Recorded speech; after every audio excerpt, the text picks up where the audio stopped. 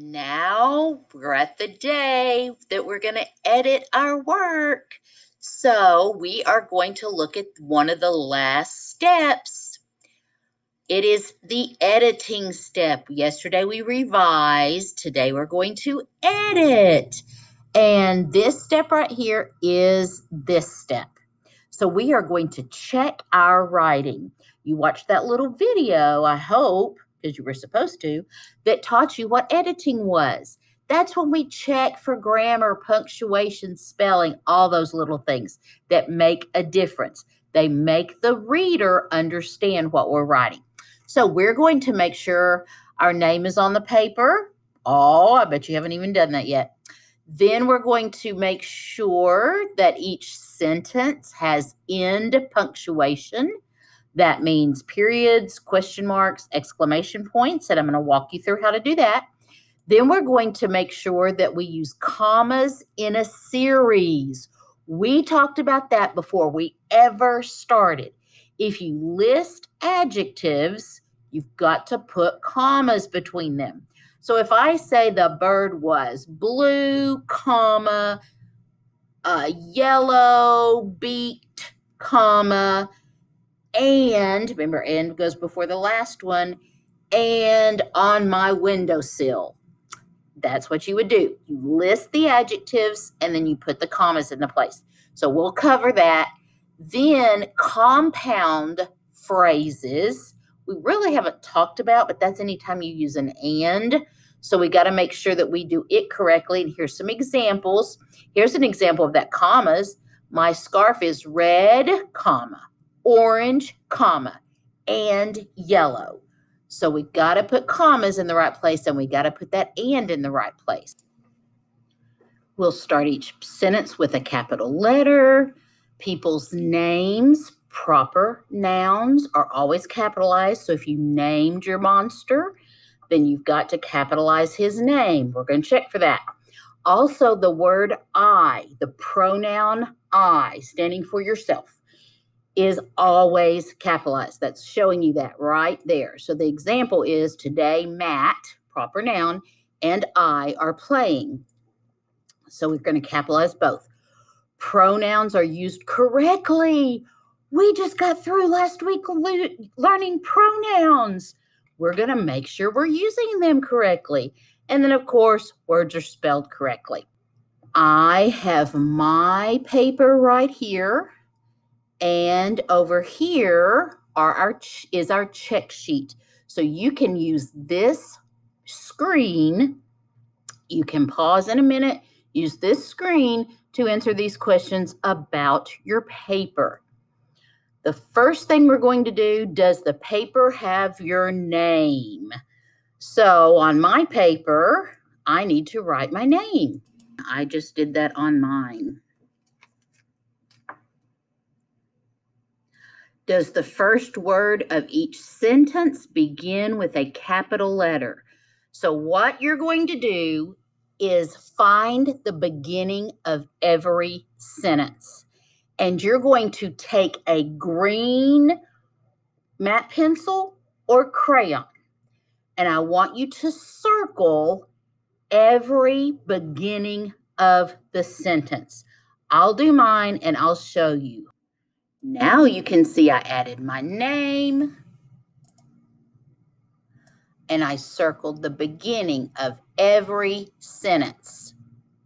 Every sentence has a circle on the first letter. If I circle the first letter and it's not capitalized, I know I've made a mistake because the beginning of every sentence needs to be capitalized. So I'm going and I'm checking. All right, I think you're back. So now we're going to go and we're going to circle every time we use the word I, the pronoun I. So stop the video and I want you to circle every time you use the word I. Not the letter I, the word I, and make sure it's capitalized. Stop the video and do that now.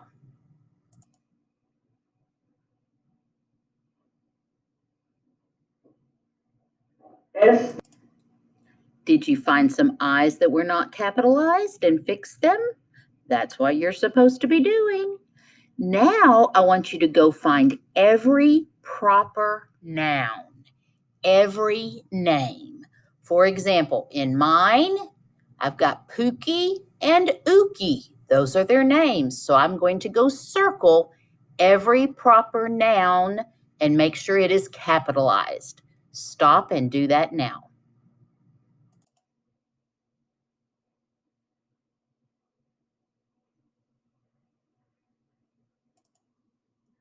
So let's see how we've done. We've put our name. We've circled the beginning of every sentence and made sure it was a capital. We've circled every pronoun I and made sure it was capitalized. And then we've circled all the proper nouns and made sure they were capitalized.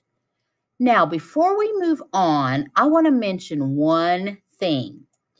We probably should have done this yesterday when we revised, but Mrs. Trinka last week taught us all about onomatopoeia. We've got to surprise her and use onomatopoeia in our writing today. How's that for magic? Onomatopoeia is a word that sounds like the noise or action it's describing.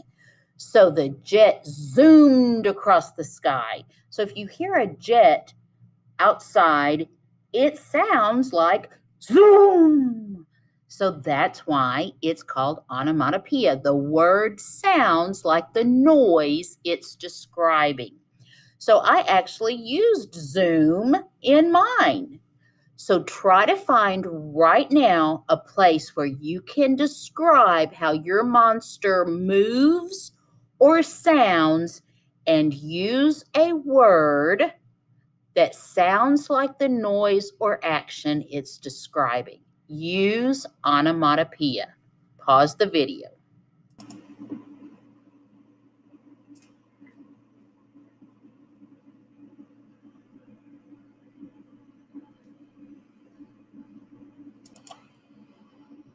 What onomatopoeia did you add? I'm so excited to see. Now I want you to go find it and circle it in blue. You don't have to label it, but if you'll put a big blue circle around it, that will help me see it and also help you make sure it's there. So pause now and circle your onomatopoeia.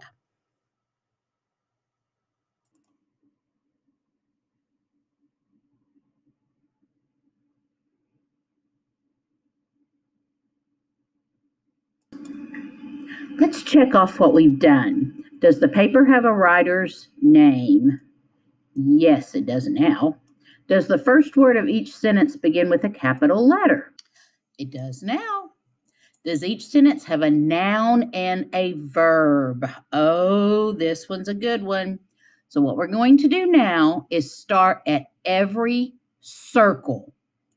That's why we circled. Then we're going to read until the ending of that sentence. We're going to check for subject-verb agreement. We're going to check that it has a subject and a predicate, a noun and a verb, because without a noun and a verb, it's not a sentence. So, hi, my name is Pookie, and this is my brother, Ookie. So, my name is circled, and this is my brother, Ookie, subject and predicate. So now with a red crayon, matte pencil, we're going to circle the end of every sentence. So I can actually do here on the screen. I'll have to do it on my paper too, but I can do it on the screen. So this is a period right here. So I'm going to circle it. Then I'm going to go to the next sentence and read it. We, there's my subject, are roly-polies. We are roly-polies, subject and a verb. So I can now circle my period. What That's a question. So I can circle the question mark. Remember, those special characters, special sentences add interest to your writing. So I want you to do this to every sentence. If you find that you didn't put a period in the right spot, add a period. If you find that you had a period in the wrong spot because you didn't have a subject and a verb or a subject and a predicate, move that. So right now, check every sentence for a subject and a predicate and make sure you have the correct ending punctuation. Pause now.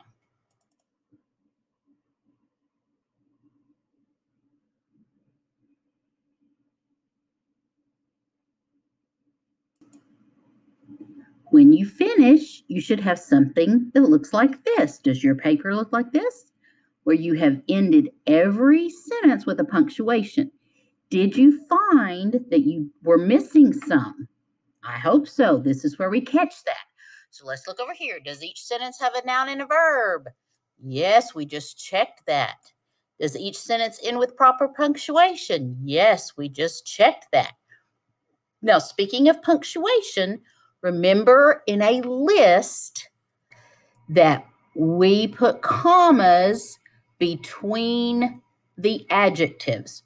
For example, my scarf is red, comma, orange, comma, and before the last one, yellow. So we need to look at that in our paper. Let me model that for you. We're going to do it in orange. So I'm going to get an orange. Now remember, you're going to be doing this on your paper. So here I say we are roly-polies. I have 2 arms, comma. So I'm going to circle that. 1 giant eye in the middle of my head, comma. 2 teeth, comma. 2 green horns, comma. And I'm going to underline it. 2 stubby legs, period. So every time I have a list, I'm going to go make sure that I have commas between my adjectives and the word and in front of the last one. Pause and go check your paper now.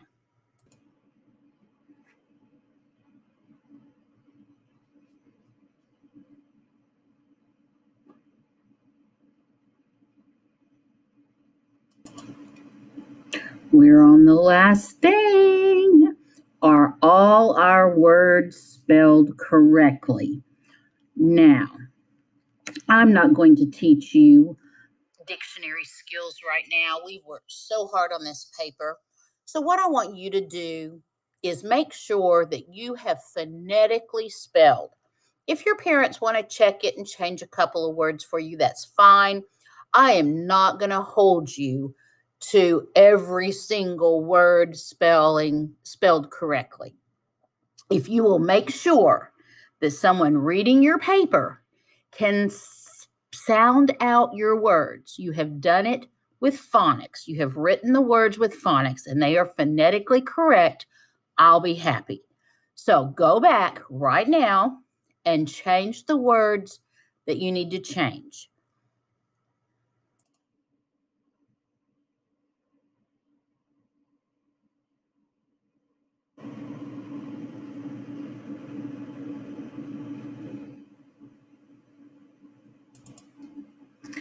That's it, second grade. We have edited our paper. Our paper probably looks like a big mess, but that's okay because that shows that we checked our work and we edited. So you're going to go to page 7. You're going to use the camera. You're going to take a picture of your paper and load it on page 7 so we can see how hard you've worked. And tomorrow is the last day. Woohoo! We will have an excellent descriptive essay when we finish tomorrow. See you then.